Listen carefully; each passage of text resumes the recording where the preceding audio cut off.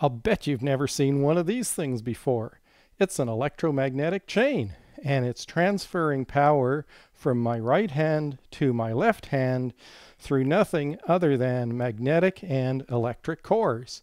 And we're going to look at it in this video. But before we do that, I'm going to put it down because it is getting heavy and my arms are getting tired.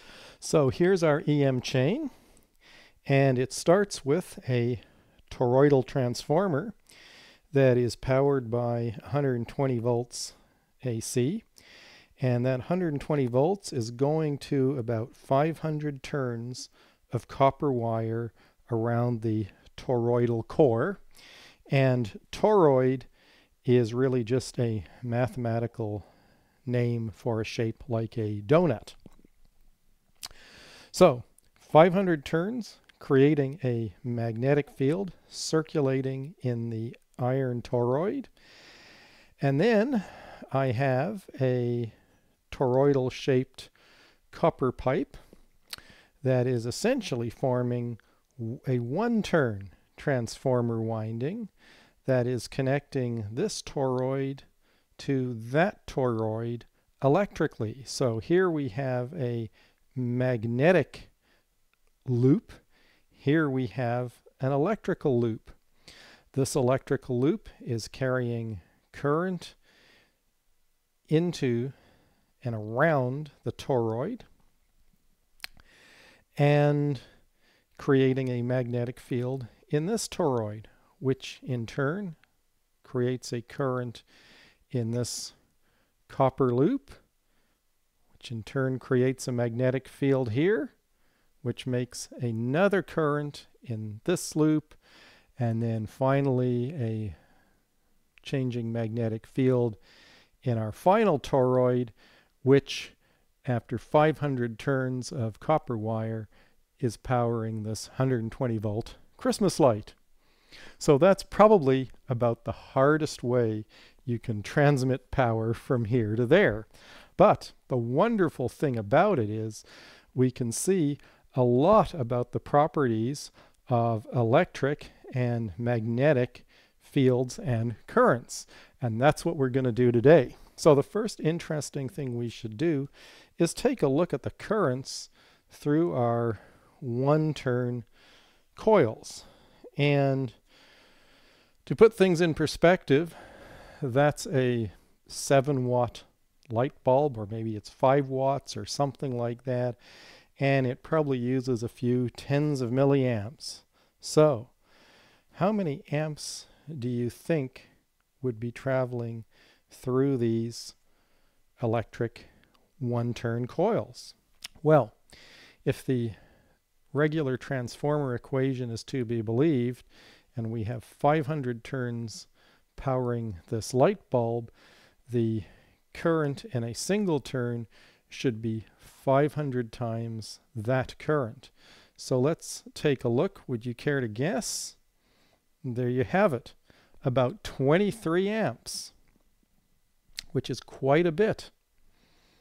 Now, what do you think happens if we look at the next coil over here? Oh, it's gone up to 27 amps. And if we go to the final coil, now we're at 32 amps. How come we're getting more current as we move away from the light bulb and towards the source? Well, maybe the way to investigate that is to remove the light bulb. No more light bulb. Do you think there's any current here? About 5 amps. So what is that 5 amps? Well, that's the magnetizing current that's keeping the magnetic field going in this toroid, even when the toroid is not powering anything else. If we move back one, how many amps do you think that is? Well, it should be the magnetic current for this toroid plus the magnetic current needed for this toroid. And what do we have? 9 amps. So if I was a betting man, I would guess we're at about 15 amps over here and it's showing 14. So that was a pretty good guess. That's a lot of current, but we're not actually drawing any significant amount of power. So what's special about this current? Well, this current is at 90 degrees compared to the voltage on these incoming wires. And similarly, it is at 90 degrees compared to the voltage across the copper coils. What do you think that voltage might be? Well, that voltage is about 1/500th of the line voltage. And if we hook up our trusty meter to it, what do we see? We see about 0.22 volts. And that is indeed the voltage that is being imparted on each one of those copper toroids. Now, there's nothing special about each one of these toroids. So what I think we'll do is we'll just add some light bulbs so we can see what's going on. So I'll reattach the light bulb that we had down here, and we'll add a light bulb in the middle. And you might be asking, well, what is this light bulb proving? Well, it's attached to 500 copper windings around the magnetic core, and it's proving to us that there is a changing magnetic flux in that core, as we would expect. And we will do the same thing for this core over here. And if we wanted to, we could do the same thing over here, but I'm not going to do that because this is 120 volts in, so we know what its voltage is. And just so you know, this is through both a GFCI and an isolation transformer. One interesting thing about the setup is it's already beginning to show us some of the very fundamental properties of the universe. And the first property is the symmetry between electric and magnetic fields. And you can sort of see that because all the magnetic fields are pretty much in a circle, and all the current carrying components, where the current is essentially pushed on by an electric field, is in a similarly shaped circular component. The other thing is that the magnetic elements tend to be at right angles to the electrical elements. After all, these electrical toroids are pretty much horizontal, and the magnetic toroids are pretty much vertical. And what that's actually doing is showing us a couple of Maxwell's famous equations, which I'm going to show you very quickly, beautifully illuminated by our light bulbs. The first equation is Ampere's law, which basically says if we have a current flowing through a certain surface area, an area within a circular loop, we generate an H field, a magnetic force field, around that loop. Well, can we see that over here? Yes, we can. We have a current flowing through a loop. Here is our loop, and so the current flowing through the loop is generating an H field, a magnetic force field through the loop. The second thing Maxwell's equation shows us is that if we have a changing magnetic field going through a surface within another loop, we generate an electric field along the outline of that other loop. And once again, you can see that here. We have a changing magnetic field, a magnetic flux field going up and down here, and it's going through this electrical loop path, and it is generating an electric field along that path. And while these equations may not mean too much for you if you haven't had calculus or vector calculus and Maxwell's equations, one thing you can probably appreciate is the two equations, one relating magnetic force to current, is almost identical to the second equation relating electric force to changing magnetic field. And what we can see very nicely from our transformers are the two circular loops, this loop and that loop. So these toroidal shaped things are really performing a circular path integral.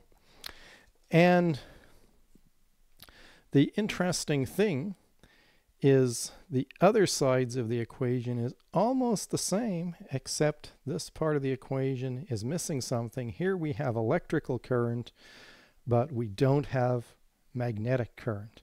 We don't have magnetic current, which I've drawn in dots, because we don't have magnetic equivalents of electrons, which are called magnetic monopoles.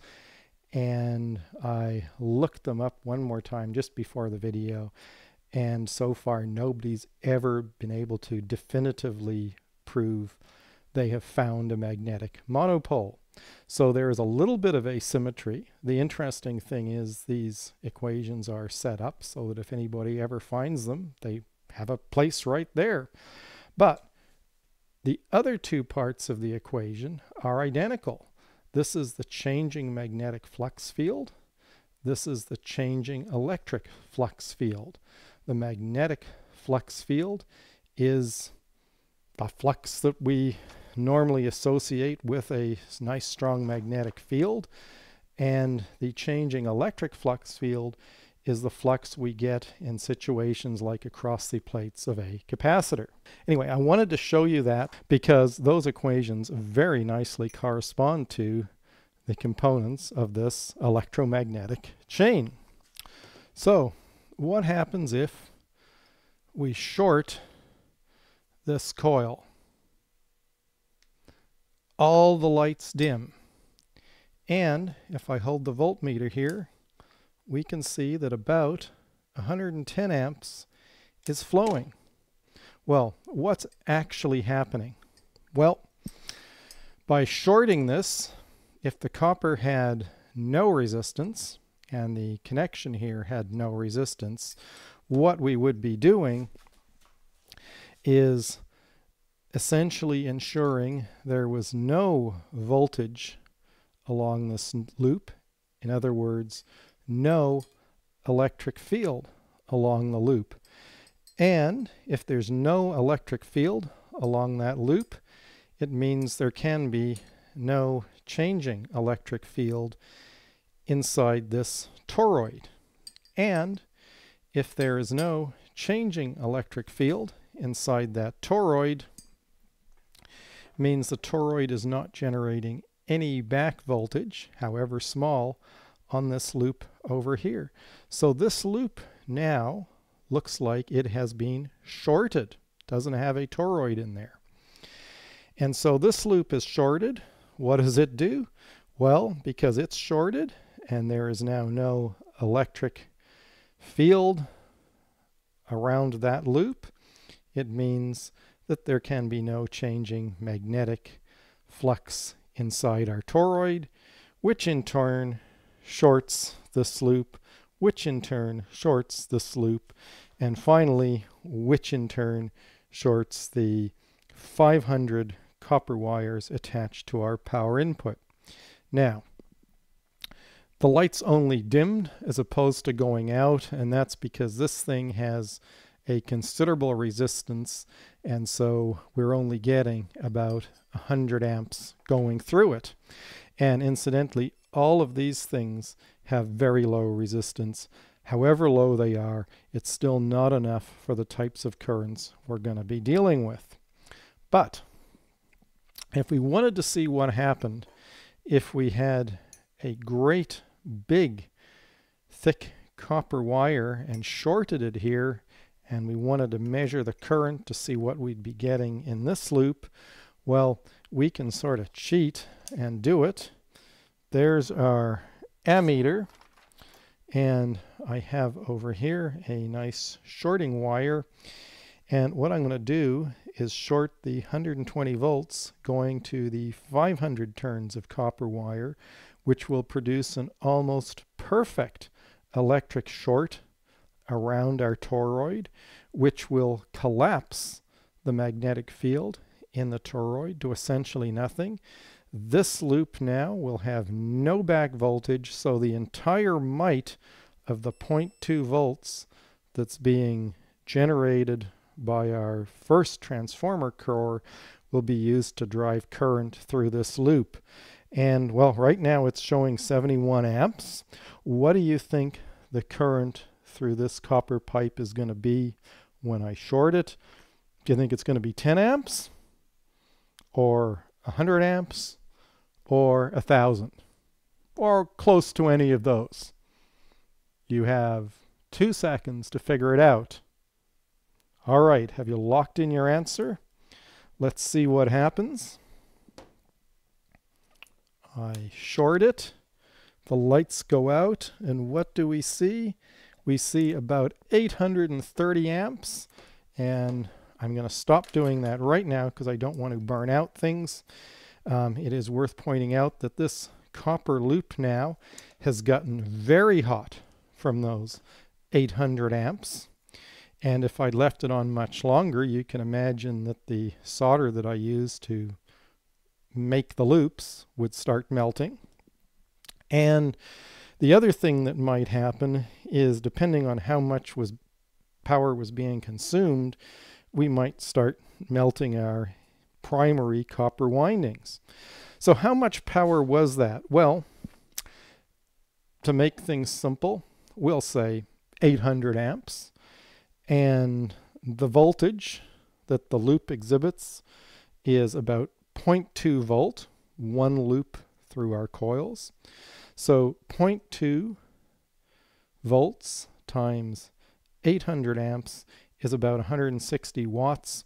Well, these transformer cores are each rated at about 180 watts, so that's not a bad number. It also means that our copper primary windings are not going to burn up, because the amount of power that's being consumed by this coil is indeed within the rating of the transformer. Now, if we had a bigger winding, perhaps instead of a piece of copper tubing, a copper rod, and it was able to carry much more current, a couple of thousand amps maybe, then what would happen is we would start drawing enough current to power that through our 500 windings, and beyond their rating they'd start getting hot and melting, and bad things would happen. So that's a very quick overview of an electromagnetic chain. I did say at the beginning that I'll bet you haven't seen this before, but that wasn't entirely true. I've seen this at one other place before, and it was a museum.